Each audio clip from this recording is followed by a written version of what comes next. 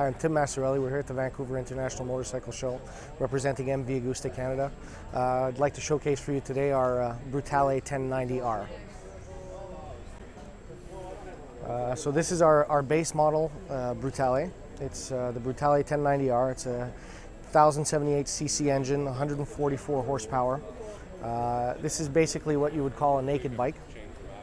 It's pretty much an everyday used touring around bike. It's a very comfortable ride, very comfortable seating position, lots of torque, lots of power, very, very easy to handle.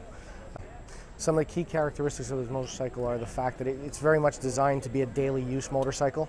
It has excellent braking power with Brembo brakes. It has sufficient amounts of horsepower and torque. It's a very comfortable seating position.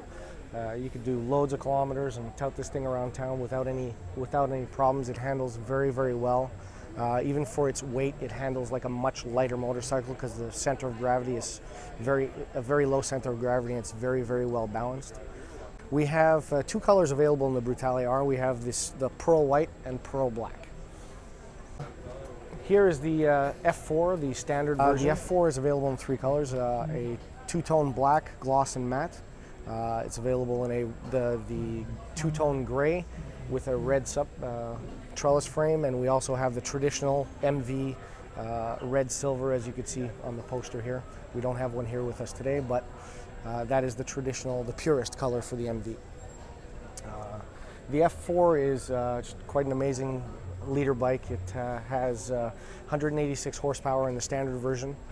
The RR version is 201 horsepower. We have a slipper clutch, steering damper, 8-level traction control, 2 engine maps, sport and rain.